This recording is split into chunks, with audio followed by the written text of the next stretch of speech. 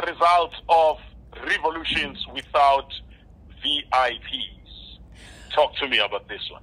Absolutely. So I will give one example to simplify the matter. So when initially in 1994, our elders concluded that if we can get political freedom, we would then, the revolution would have been completed.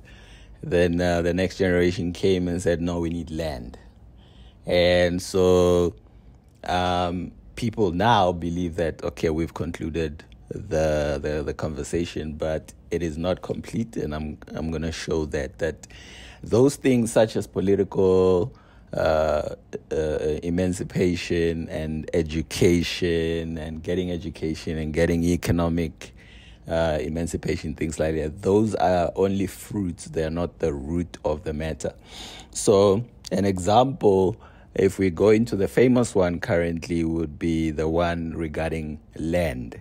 So when you go to a population of people, so for example, as black people, we growing up eKasi, we were given this doctrine of glorifying Kasi life, you know, and then someone that comes from the village is like, you look down on them and hey, phume emakhaya lo, phume emaplazini, and that would be the derogatory. And I learned that in Tanzania the word is mshamba. Mshamba, the word shamba is basically farm, you know. So you are saying someone who comes from a farm or emakhaya where you actually own the land, you speak down on it. Yet ikasi, the word kasi or the design of ikasi comes from the American projects. In the United States, they call them science projects.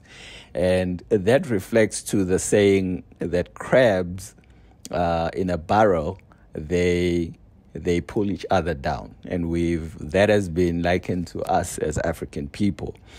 But then someone mentioned that crabs don't actually live in a barrel. It's not their natural habitat. So ikasi is not our natural habitat because there's no kasi that or ghetto anywhere in the world which was designed by African people. It is a science project because it's like a laboratory where animals are put in, or like a zoo, or you put animals within a certain environment and you watch their behavior. Hence, it was called a science project. And there's enough evidence to show that when you take African people away from their natural habitat and you put them in projects, in kasis and things like that, their behavior changes completely. The consciousness of a person, emakhaya, and the ones at kasi are completely different. The values are completely different. The ones who grow up around kasi, which was designed by outsiders, they tend to inherit the values of those outsiders. Hence, they look down on this land thing. So if you speak to them about land, the first imagination they think of is, land. Okay, give me something in close proximity to the white establishment. So if you give me land in Sandton, now you're talking. But if you give me land in Guyana, what are you, Makaya, Mfwetu, you know?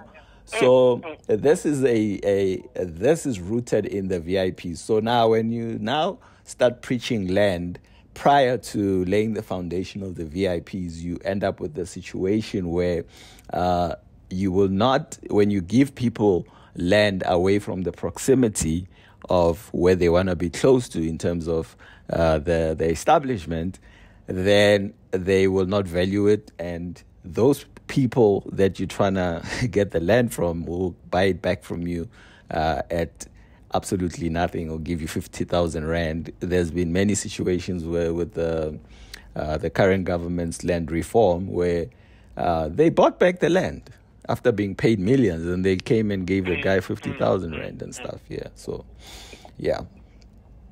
Let's remind everybody what VIPs in this context means, because it's totally not very important person. Absolutely. VIPs are the values, the interests, and the principles. And in essence, that is what defines culture It is not, culture is not how you dress, it is not music, it is not food, any of those things that we call culture today. Lobola is not culture or any of those things. Those are fruits of culture. Those are how you translate your values, interests, and principles, because those can change depending on your environment. Super stuff. Yeah. Mr. Musoni, we appreciate you. Ungumgwabulangcondo ngeSiswati kusho nje ungumgwabulangcondo. Meaning that you are the bringer of enlightenment. Aye, thank you. Yeah. and to give a quick bonus regarding settlements in Makaya, there's a book by a mathematician, Dr. Ron English, is a white man, who has actually done a thorough study to show that the settlements of Makaya, in terms of architecture, in terms of when you study them from an aerial point of view, they are the foundation of what you call fractals today. Fractals are the mother of AI. When you speak of AI, artificial intelligence, the foundation comes from these patterns that you find in these African fractals. And the guy was quite surprised when he saw these, so he went in deeper. So the mud huts that we look down upon, they are sophisticated architecture way beyond our comprehension. So, and if someone is into information technology, programming, I would really recommend that book. It's called African Fractals by Dr. Ron English. I did a summary of a bit of one of the aspects, which is binary codes, which also comes from our culture, or one of the customs from our culture that we look down upon is binary codes. Yeah. So anyone that's listening that has done information technology would be quite familiar with the language. So we are. What's the name of the book again? It's called African Fractals. By Ron. African Fractals. Yeah, by Ron English. So these give you the foundation of computer science technology. Actually started in Makaya, in Africa. Wow. Absolutely. Wow. My brother, I'm only stopping the conversation because this is radio and time is critical. So we appreciate you. We're going to podcast this conversation so that anyone who joins us too late can be able to also catch up with us. Check out our social media at Rise FM 943. We'll be able to share that. Also at Premium Beats SA, I will share on my pages as well, Twitter, Facebook, and Instagram. Thank you so much, Bafo. Let's do this again next week. It's my pleasure.